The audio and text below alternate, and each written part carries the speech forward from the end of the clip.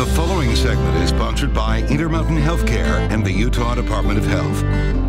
Carbon monoxide poisoning is known as an invisible killer because it's a gas that you can't see or smell. Heidi Hatch explains how a unique treatment helps save the life of a baby who is just 5 days old.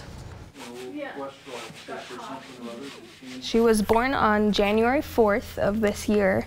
After giving birth to a healthy girl, Bethany Taylor says something wasn't right during their second night at home. At some point during the night, my husband and his mom were talking about how they both had headaches. They also noticed baby Jane wasn't responding well to sounds, lights, or wanting to feed. But as the day went on, she was really sleepy. Worried about the possibility of carbon monoxide poisoning, they went to the emergency room. Neonates or newborns have reflexes that we don't have as adults. We didn't see that with this young lady, and that concerned me greatly. A blood test confirmed carbon monoxide poisoning, and the ER doctor recognized that a hyperbaric chamber would be the best treatment. And so when they said we have a treatment that's going to work really well, it was like such a relief to me to know that she was going to be okay.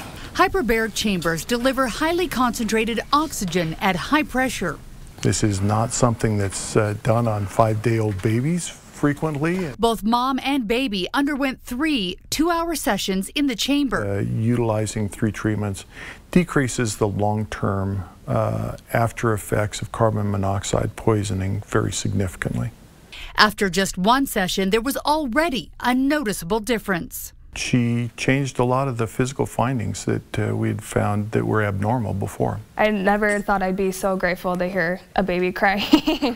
Heidi Hatch, 2 News.